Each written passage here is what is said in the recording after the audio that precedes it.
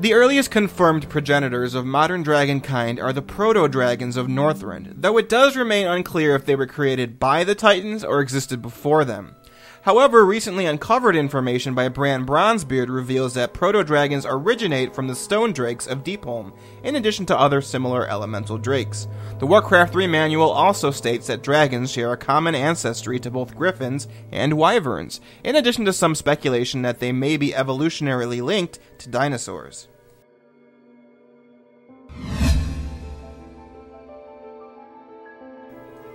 Proto-drakes are generally bestial and display none of the great intelligence and wisdom of their dragon cousins. However, during Azeroth's prehistory, some of them became capable of rational thought and broken speech. 5 of these oddities would later become the dragon aspects.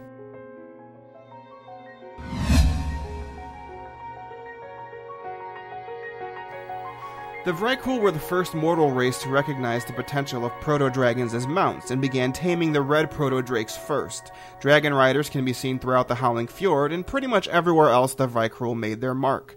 The Argent Crusade also tamed bronze proto-drakes to be used as mounts, and they can be occasionally seen working together with their dragon cousins in Northrend. The fact that proto-dragon whelps grow incredibly fast and can devour nearly twice their weight in meat per day probably helped with their domestication.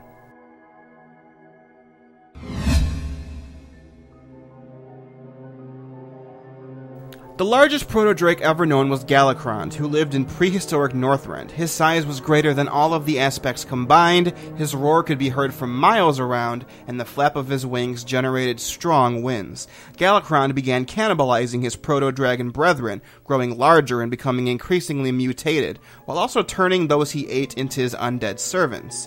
He was eventually defeated by the future dragon aspects, who then encouraged a rumor that he was their progenitor, so that the truth about him remained secret, and that no other dragon tried to imitate him. During the war against the Lich King, the Scourge attempted to resurrect the massive worm, but their plans were thwarted by us adventurers. Yay!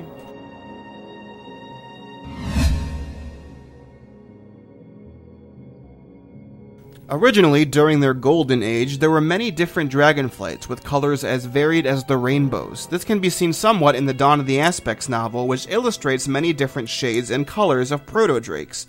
The 5 most influential, however, were naturally the reds, the greens, the bronze, the black, and the blues. And eventually most, if not all, of the other flights disappeared. And that one cool albino drake mount.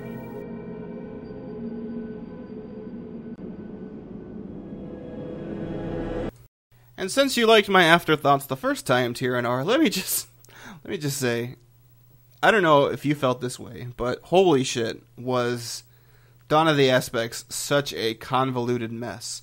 Like, the whole Galakrond thing, all they did was had to, like, explain it simply, and then they made it nonsense. Like, they made up a rumor that he was their progenitor because he was eating other dragons, but why would that stop people? Why would that stop other dragons from eating their brethren just because they knew the aspects were supposedly progenitors of Galakrond?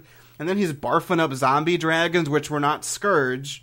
They were called the Unliving. Did you know that? That also is really stupid. But they were called the Unliving. And people initially thought he was going to be, because he got all mutated and such before the final part came out, that it was going to be related to the old gods, and that's why the Titans came, because they were investigating it. But then the old gods were not involved whatsoever, even though Northrend's like right where Yogg-Saron is. And it's Richard Knack, gotta love it. Take something that should have been simple and made it stupid. Sounds like Wolfheart.